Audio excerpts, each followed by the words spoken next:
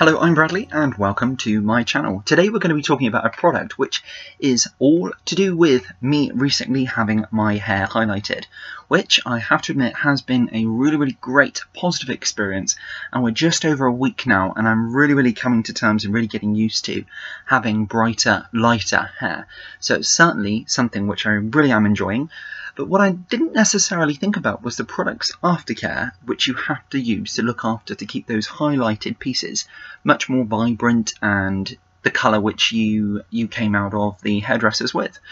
So for example, I wasn't really very sure at all, never ever had lightened hair at all, and after speaking with the person who done my hair, it was suggested that I bought this product. Now I quickly realised that this product was not the product which was used on me in the hairdressers to achieve the colour which I had. And if you can just see, because I know the lighting in the room I'm in particularly isn't amazing, so I'm just going to use the YouTube light, which when I say YouTube light, it's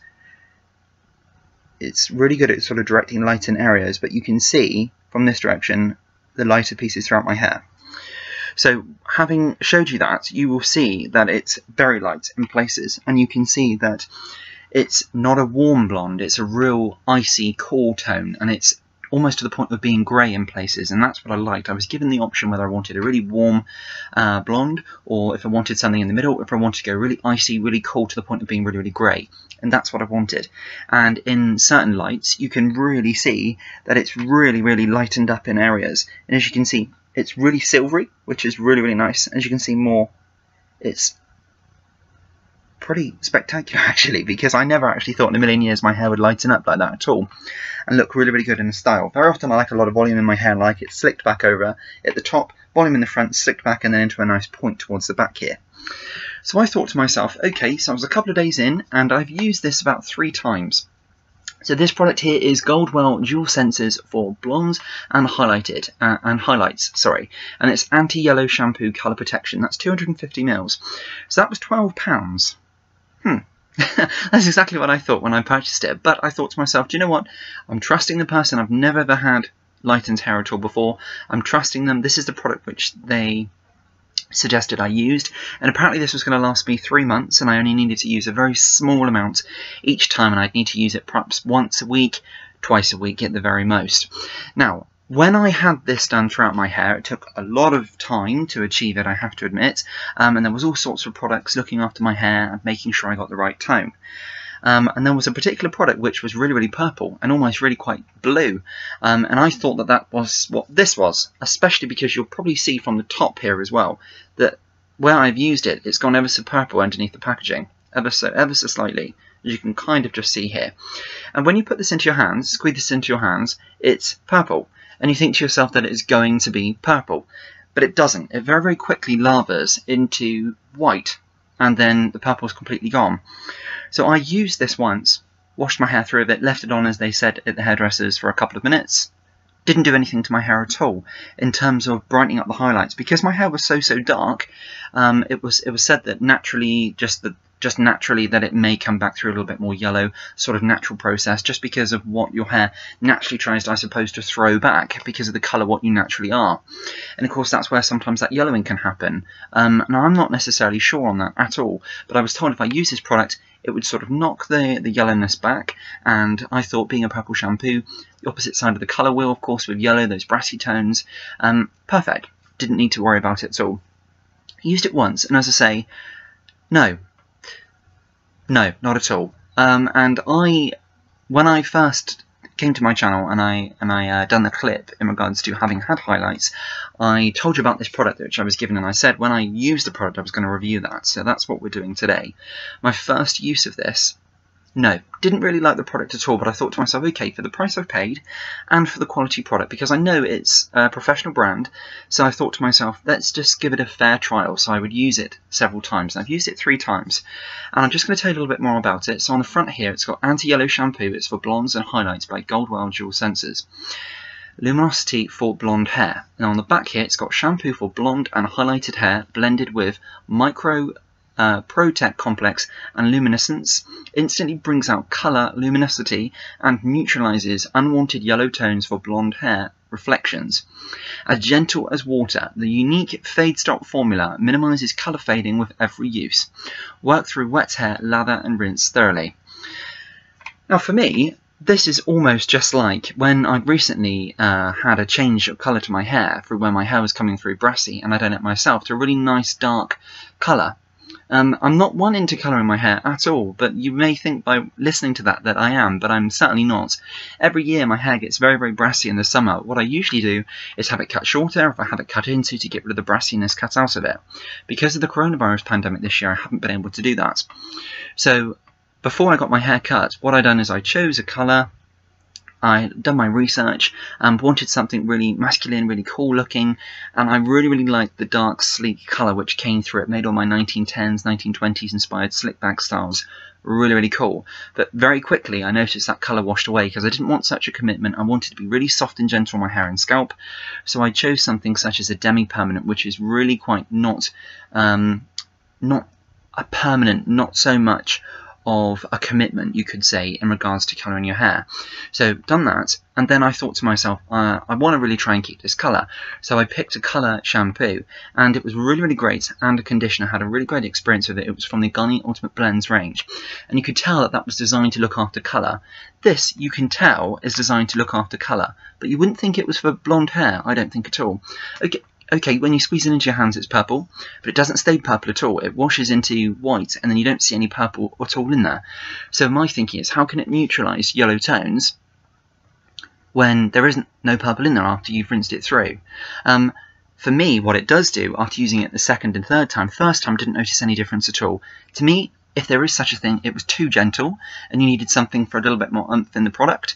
But this, looking at it as the whole sort of spectrum as a review for it, it is a good product, it is a quality product, but from the aspect of looking after your hair if it is coloured and making it shiny and appear healthy.